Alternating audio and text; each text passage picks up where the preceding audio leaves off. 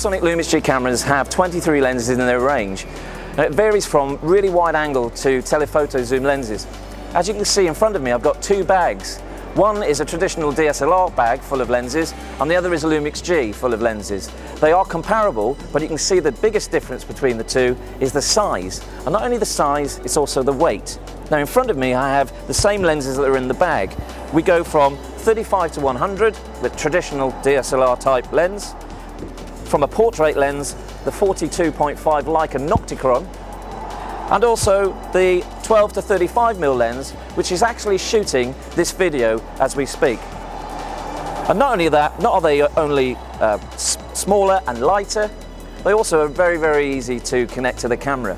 I can take one lens and put the other lens on with ease.